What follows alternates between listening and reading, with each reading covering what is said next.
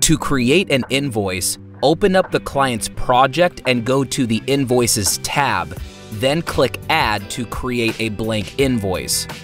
Now there's two parts to creating an invoice, the line item section and the payment plan section. The line item section is where you'll add the services or products that you're wanting to charge the client. If you want to build a new line item from scratch, click New Line Item.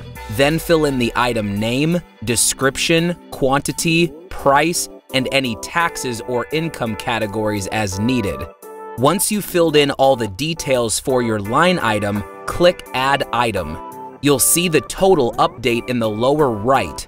You can also add as many line items as you would like to build out your invoice.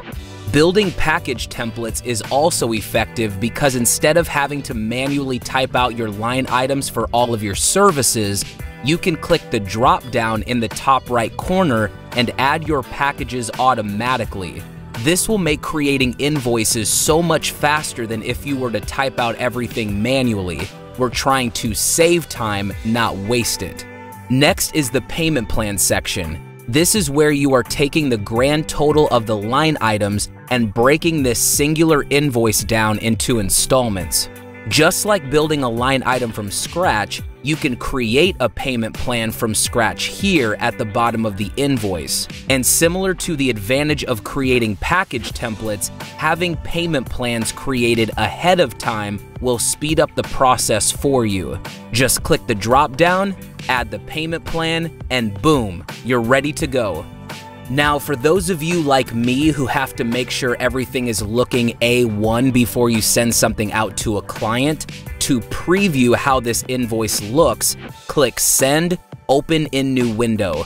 This is the exact same view as what the client will see when they open the invoice. And as long as you have a payment processor connected, your client will see Pay Now buttons next to each installment and at the bottom of the invoice. The client will always have the option to either pay a specific installment, or if they have deep pockets and they're feeling good, they can always pay the full remainder of the invoice at the bottom.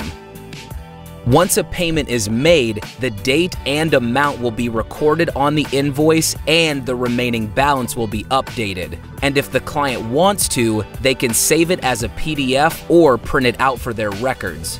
Back in Dubsado, when you're ready to get paid, click Send via email. That will bring up the email composer with a button linking to the invoice. Feel free to make changes to the default email here or select from a custom canned email if you have one. Then click Send.